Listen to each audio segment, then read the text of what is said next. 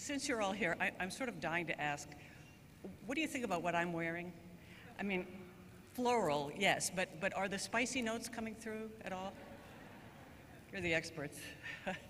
Believe me, I do not take your work for granted. In fact, in the old days, I might very well have sprayed Anais on you in Bloomingdale's.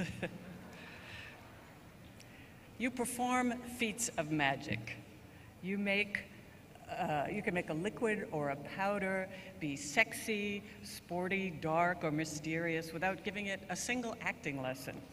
But then, of course, you give it packaging, advertising, and promotion, kind of like hair, makeup, and a publicist. Your olfactory wizardry is truly a marriage of art and science.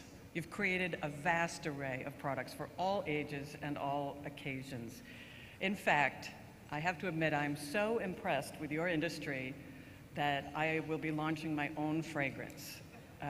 Now, I know that there are a lot of celebrity scents already out there, thank you. But this one I hope will be really special. I'm calling it Geena Tay.